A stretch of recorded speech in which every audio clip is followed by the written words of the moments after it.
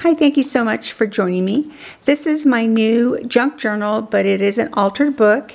So I'm doing something a little bit different. I'm going to have a voiceover, then I'm going to have a summary, and then I'm going to have these pages set to music. So bear with me, and I hope you enjoy. Thank you. This next junk journal, I am using my leftover craft room swag. I have so much that I want to focus on just using what I have around my craft room. The altered book I am going to use is from my Thrift Store Haul in October. This is smaller, and notice the original spine looks like it used leftover material. I love that. The paper I will be using is my latest eco dye paper. I gathered these leaves when I was visiting my daughter and her family in Seattle. I sewed the paper with a cross stitch. For the rest of the journal, I am using most of my leftover material, or how I like to reference my swag.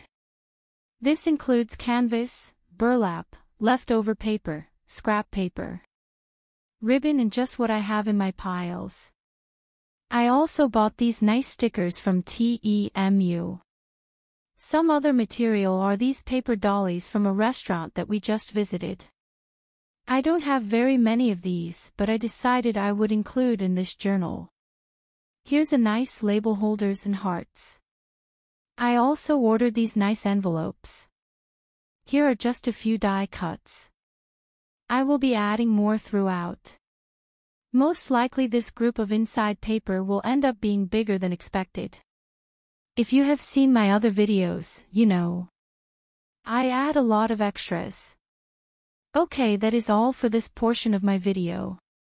Now on to the flip through.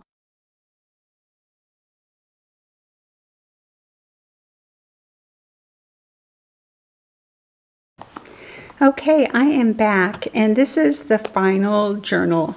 This came out so cute. You may notice that this altered book had a 1-inch spine. I had to add more because the inside pages were more bulky than I thought they would be. So all I did was I just cut it in half, and then I added chipboard. And then to keep it together, I used this tape. It's called spec tape, pressure sensitive tape, and I think that they use this for drywalling, so it does have adhesive here in the back, and it's just really strong. So as crafters, we just find different ways to make our books or make any adjustments. When I teach classes, I tell all my students, you never make mistakes. There's always a way to make it look better or add to it. So that's what I did for this. I haven't put a title on this. I did get this from Temu. A lot of my stuff in this book is from Temu. I got this nice ribbon from Temu. The other thing I'm going to do is I'm going to share some photos that I have, and I found, well, actually I didn't find it. My sister has one of these Canon Ivies, and there's no ink required. It's called zinc paper, and you can print them off of your cell phone. So I really like that. So some of these photos that I'm going to be using, I'm just going to put them in here as example. A lot of times I get replies or questions on what is a junk journal. So by showing how to lay out different photos in it will give some people an idea what to do. I think I'm going to just put some music and just go through the pages. And if you have any questions, please let me know. So thank you so much again for staying with me, and I hope you enjoy this video.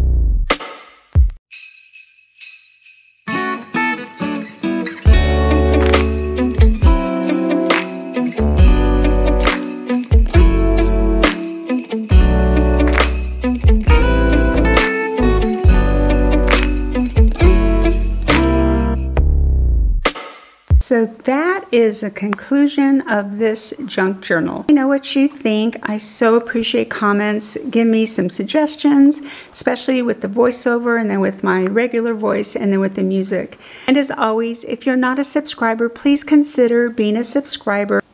And if you hit the bell in the top right-hand corner, you will always have notification when my next video is published. For right now, I'm trying to do one every Friday, so I'm not sure what's going to happen during the holidays. But please stay tuned, and thank you so much, and I hope everyone is having a happy holiday. Bye-bye.